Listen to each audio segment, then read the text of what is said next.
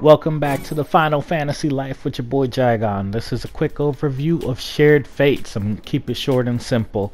All you gotta do is do a few fates in the zones. It'll unlock the gem trader, and the higher you are, the more things they have. Take a peek. This gem trader here, triple triad card, music scroll, furniture, and of course your riding maps. Yes, go faster in the zone, get around quicker, do more things. Each zone has them, starting from Shadowbringers to Endwalkers.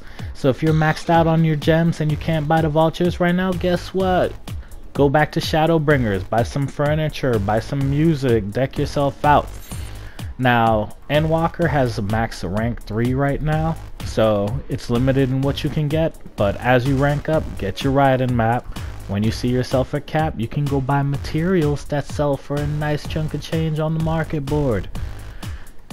Now, I did a quick overview just showing you guys what the different vendors have so you could peek. If you're not sure, if you don't want to Google it, guess what? Hit up the vid, check it out. Compare prices on your market board. We're keeping this video short and sweet. Now, outside of this, there's also the boss fates. Boss fates drop things from glam to cards to mounts to all that fun stuff. Endwalker has a few boss fates that are on timers, 48-hour random timer. You know, they love our random timers. But some people say, chi. Oh, I spent days camping this. Is it worth it? To me, chi was worth it. I love that level checker mount. It's terrific. If you guys see yourself maxing out on gemstones, go back to Shadowbringers, buy some stuff. After you get rank 3 everything Endwalker, guess what?